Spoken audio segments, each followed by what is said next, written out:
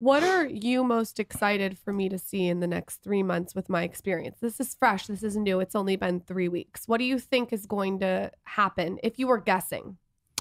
You'll be off thyroid medication for good. You'll probably lose another 10 pounds. But like from a energy level standpoint, you've already experienced a big jump. Less brain fog.